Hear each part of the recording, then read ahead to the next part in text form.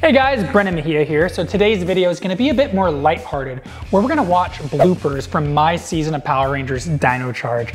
I don't actually know if I've seen these before all the way through, so let's hopefully get some laughs together.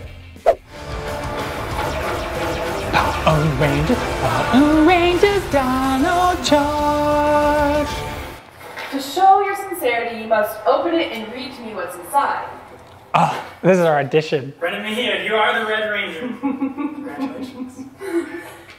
Congratulations! Really? Yeah. For real? Yeah. First, did you see those biceps? I mean, come on. Of course, Red Ranger. No. Yeah, so that was the fake audition that they gave us, where they called us in one final time after telling us we were done with all the auditions a month later. And so I had to drive from San Diego to LA, and I was annoyed because I was working 7 days a week as an acrobat at the San Diego Zoo. And I was like, man, I don't want to have to drive back and then drive back before we perform. But what was I going to say? No to one final round? And I was like, I don't want to go. And then when we get to the audition, they gave us the script. This was the first time I ever laid eyes on this script.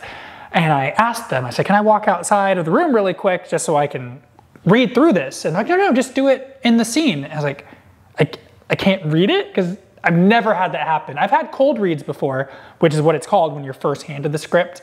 But typically they'll give it to you and they're like, yeah, 15 minutes or so, and then we'll call you into the room. None of that. It was straight into reading it. The first time my eyes looked at it, it was the first time I said it out loud. And in my brain, I was going, wow, this is going to be a horrible audition because I have no time. Like, prep work is where the magic comes from usually. But then in the script, as you saw, it's like, open this chest and your destiny will be revealed.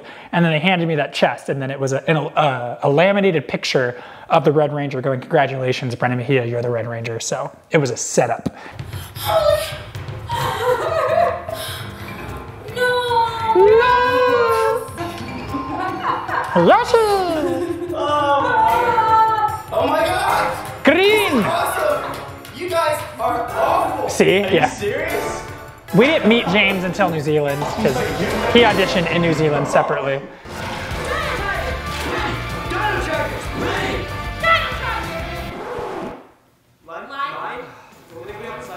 I wasn't there for that day, and apparently they were telling me after they did this, no one was amused on set. Like they said it was like crickets. Everyone just wanted to get on with the day, and then they're purposely making like jokes with something they say all the time.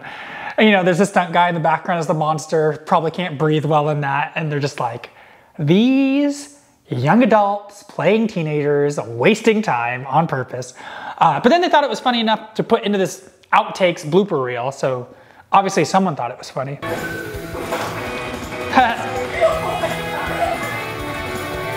James dancing. Woo, don't shoot your teammates. Friendly fire. Santa, no! So that slide was slippery, and it was not connected to the exterior of the museum like you see in the show, where we go down the giant T-Rex thing. That's at a different location. Our slide was just basically around the corner on the outside of the set, but still in the same stages that they built it all. So you just like go up and down and up and down and up and down. And then the power of editing. It looks like we entered from outside. Far out. I feel like he says that. He did, I remembered. Yeah, I was there for that. So the only one of us who already knew how to work with that morpher well was Yoshi, because he used to do the Western stunt show at Knott's Berry Farm. So he was already a gunslinger. He could do it forward and backwards, and he could do it sideways. So I put in time to learn. So I'd always practice over grass whenever we had the morphers. And I got it pretty well, but not as good as him still. I have dropped the Dynamorph Blaster my fair share of times, but never broke it. So that's okay. Keeper, no! And then you can't put shirts on. It wasn't a dream. Stop. Yeah. Yeah, that was funny. That was one of those times that we all just, you know, wanted to tell her what it was. And she knew. But also with Michael Tabor with that shirtless scene, Yoshi and I were also mad at Chip for that, our producer, because we're like, why does Michael get a shirtless scene when we're constantly asking for one? And then you don't let us be shirtless. I think I was finally shirtless in the sun was it Sunrage? I don't know. The monster that made it summer forever, and they kept moving when like the shoot was, and it ended up being at the end of the day, so I didn't eat like all day because I was like, I'm gonna be shirtless. Not that you have to not eat for shirtless scenes, I just didn't know how to prep properly at the time for that stuff. So yeah, I finally got to be shirtless, but not in a fight or anything. Whatever. Wait.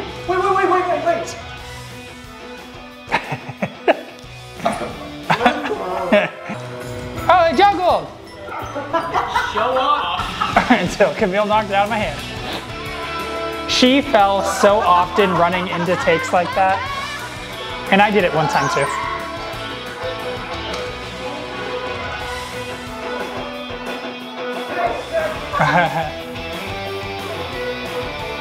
No, pink! Popcorn down!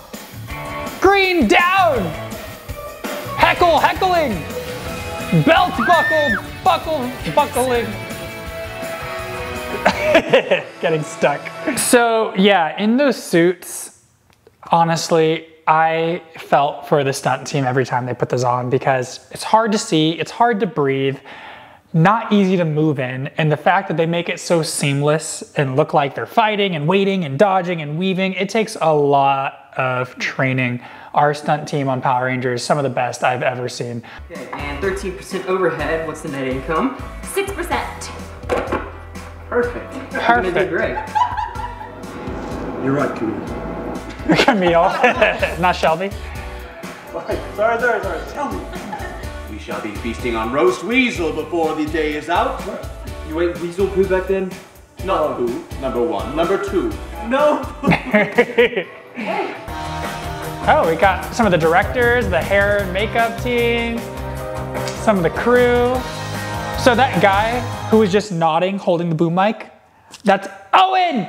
And Owen, his claim to fame that he would share with us was that he was the guy who recorded Gandalf saying, "You shall not pass." You shall not pass!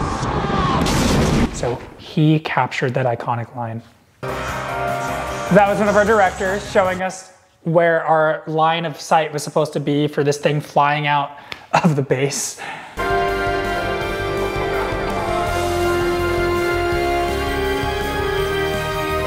That sledge. That's great.